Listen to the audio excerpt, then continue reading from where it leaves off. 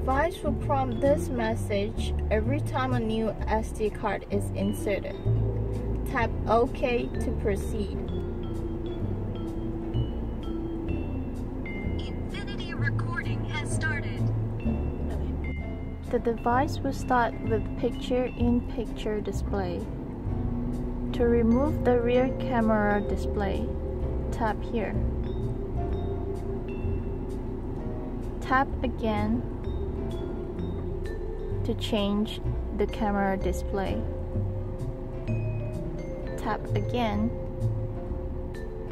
to retrieve the picture-in-picture display again. Tap here to go to the menu option. Tap here to mute or unmute. Tap here to activate or deactivate the voice guide. Tap here to activate or deactivate the front LED located beneath the front camera lens. Tap here to activate or deactivate the time and date display on the video. This is to show whether the recording is recorded in normal recording file, event file, or part file.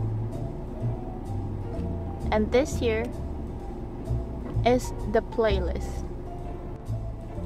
Tap the menu button to go into the second page of the menu option. Here we have the camera set. This is to set the color contrast of the display.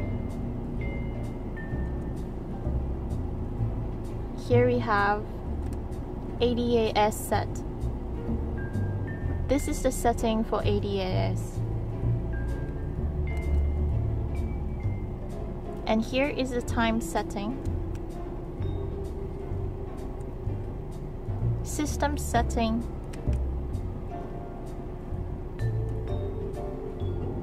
Recording setting. And others.